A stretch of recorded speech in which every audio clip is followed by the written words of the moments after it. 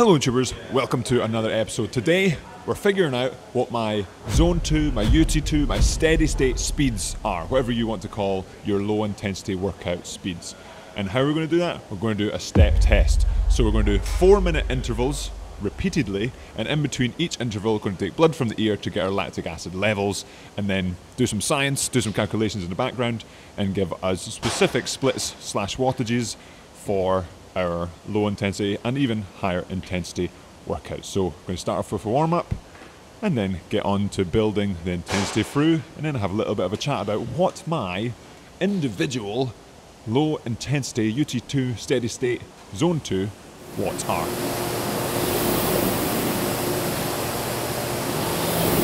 Okay, warm up complete. A lovely 2 minutes flat for 10 minutes. Now we get on to the meat and potatoes of the step test. So 4-minute intervals, stepping on in intensity, and we're just basically going to stop as soon as we hit 4 millimoles.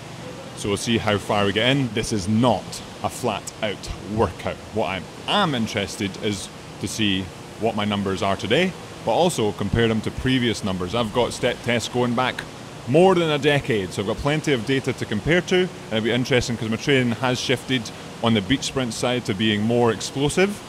Will that change where my Zone 2 UT2 steady state splits are? We'll find out together.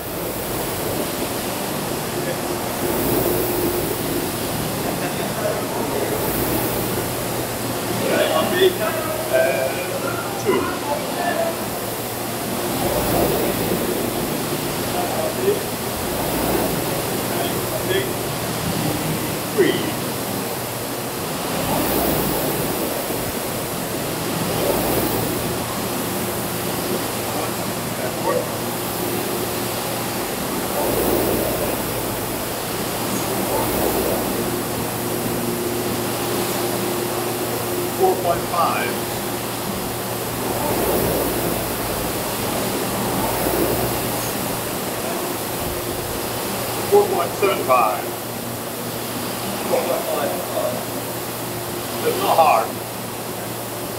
It's hard to 96.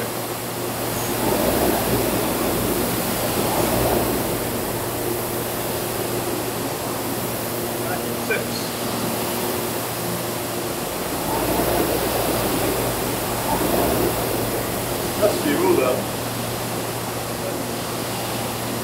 67. And that is the step test complete. I ended up doing all of the intervals, and before the step test I was asked about splits, and I maybe undersold myself a little bit, so I did all the splits. Usually you do 5 or 6 based on a previous 2K, which is probably quite a good sign that I was able to do the 7 without the lactate going super high. It would suggest fitness is increasing versus the 2K, what's that, a couple months ago, but I'm really interested to see what the data today is like compared to data maybe last year, 2 years, 3 years, 4 years, 10 years ago. Now we cool down, we dry off, it's a very sweaty workout, and then we'll see about the comparison results and, of course, what my Zone 2 UT2 steady state splits, according to the step test, should be.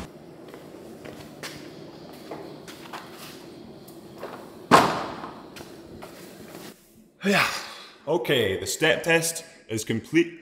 We've recovered, we've got some food, because remember, food is fuel, and now we have the results. So I'm going to go over the results, and then I'll talk about a little bit more on zones, what the step tests actually do, and what it means going forward. So the results, my 2 millimole was 319 watts, my 4 millimole was 353 watts. So in theory, for some people, that means my UT2 Zone 2 steady state should be 143.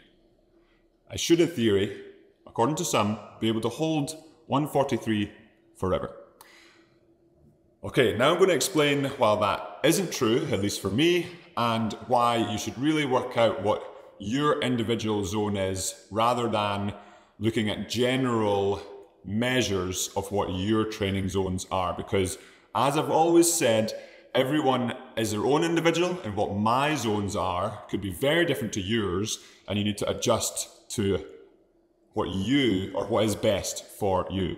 So a step test basically measures your lactate, as you saw, and then gives you measures at 2 millimole and 4 millimole.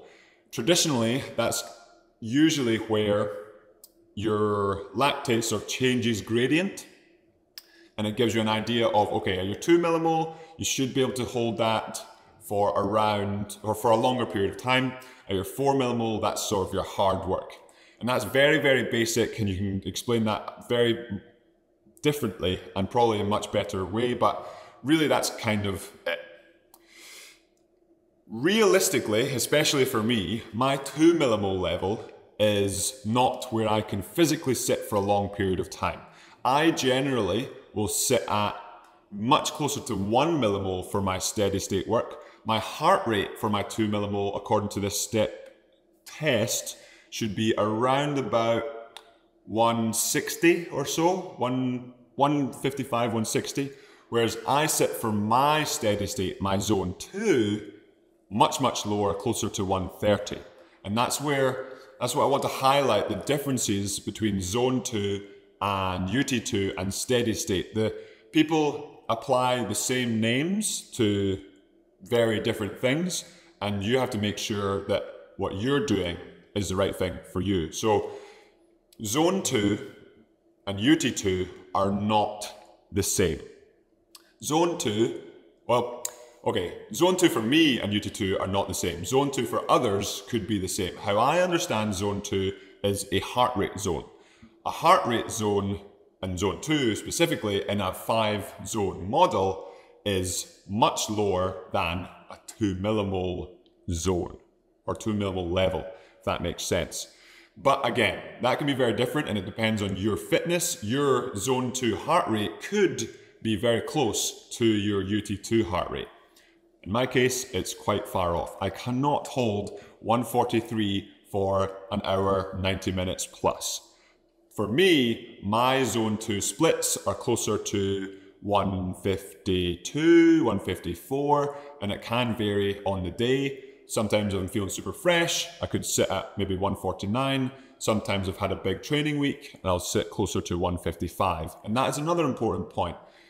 You can have a zone, and if you have a very narrow zone that you feel like you have to hit a specific heart rate, split, or even lactate level, if it's so specific, it's very difficult to be able to adjust for things that happen day to day, whether it's temperature change, fatigue change, or maybe you've even had a bad night's sleep. All of those can affect your training efficiency on the day. So be very careful in very specific zones, regardless of how you figure those zones to be.